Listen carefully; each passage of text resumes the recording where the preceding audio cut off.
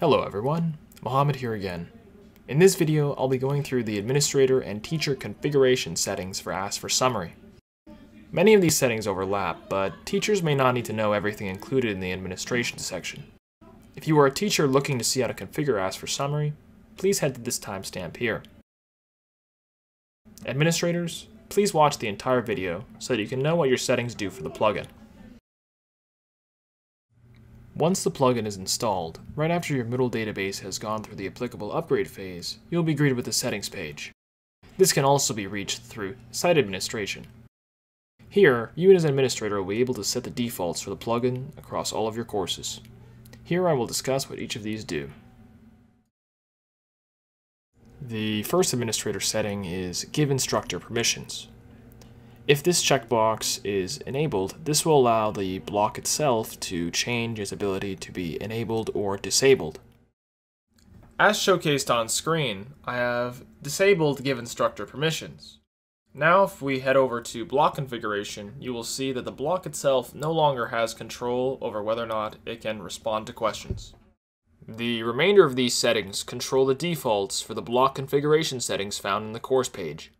It is important to point out that each course itself has its own unique settings, but you are simply setting the defaults. If you are unsure of what to choose, leave everything at their selected defaults.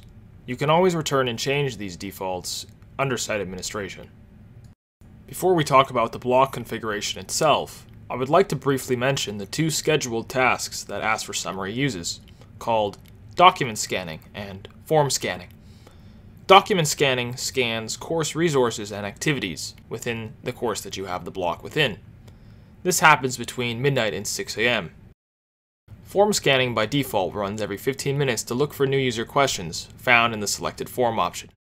If you would like to change these intervals, head to Site Administration, Server, and then Scheduled Task, and look for these two within the list.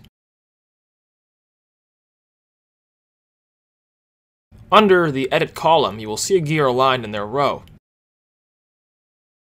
You can click this and change the timing of the task.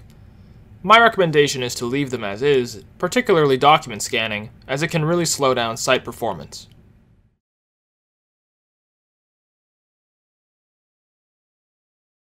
The first step to configuring Ask4Summary is adding the block to your course. Head to whatever course you'd like to add the block for. In the top right-hand corner, click Turn Editing On.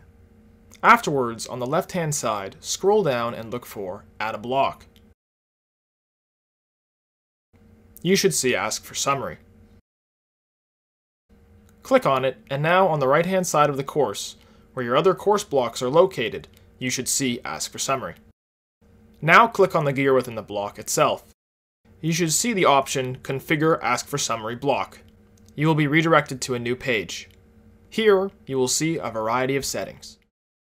The first setting is the Ask4Summary helper name. This is the name that users will refer to in their questions.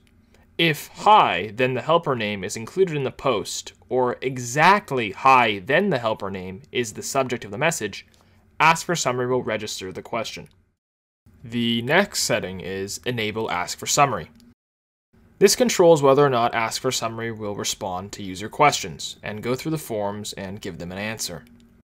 This may or may not be disabled depending on your administrator's settings. The next setting is the Ask4Summary response method. Ask4Summary has three methods for choosing which forms to get questions from. It can either get questions from every form in the course, a specific forum in the course, or a forum that Ask4Summary generates itself. If you select an existing form in the course, you will need to select which form to use. If you select an automatically generated form, you may change the name that it has by default. If you would like to change this later, simply change this text box. Under the next header, you will see several checkboxes that relate to course module scanning. A course module is a resource activity that you have in your course, and currently Ask4Summary supports URLs, PDFs, Word documents, PowerPoint presentations, and built-in Moodle pages. Each of these checkboxes controls whether Ask4Summary should check over these file types. Additionally, there is a drop-down box called URL crawling depth. Sometimes web pages will have web pages within them. If you would like Ask4Summary to scan these kind of web pages, change this to 2 or 3. However, my recommendation is to keep this at 1, as sometimes a URL will have many web pages within it and can slow down document scanning substantially. You may also notice that PDF parsing is disabled by default. This is because it requires the external application AbiWord. See the documentation page for more information. There are also answering settings relating to when a student asks a question, under Summary Generation. The first one is the number of documents. When Ask4Summary answers a question, it chooses from a certain amount of course resources or documents to pick sentences from. My recommendation is to keep this at 3 or lower. The other drop-down controls how many sentences should be returned to the user's question in the form post.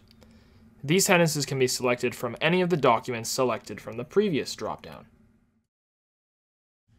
With that, you have now successfully configured Ask4Summary.